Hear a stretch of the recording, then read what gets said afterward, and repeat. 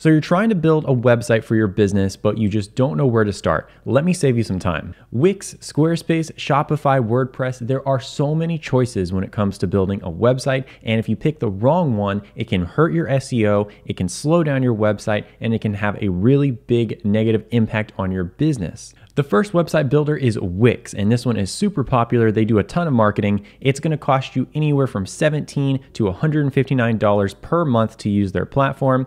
It has a really nice, familiar drag and drop experience to build the site, but it's super easy to make mistakes because it literally lets you drag anything anywhere, and that can be a nightmare for making a responsive, mobile-friendly layout. And it's also quite slow and quite bloated on the back end. Squarespace is a competitor to Wix, and you've probably heard about it in sponsorships and ads on YouTube. It costs you anywhere from $25 to $139 per month, and it looks very clean. It's a little bit more restrictive, which is both a pro and a con, because compared to Wix, it doesn't allow you to just place anything anywhere. You have to work within the constraints of an actual website. And the main con is that it can be quite limiting when you stay on the cheaper plans. A lot of the nice features are locked away behind the more expensive monthly plans. Shopify is the world's leading e-commerce platform. So if you're selling products online, you have an online store, Shopify is probably going to be the right choice for you.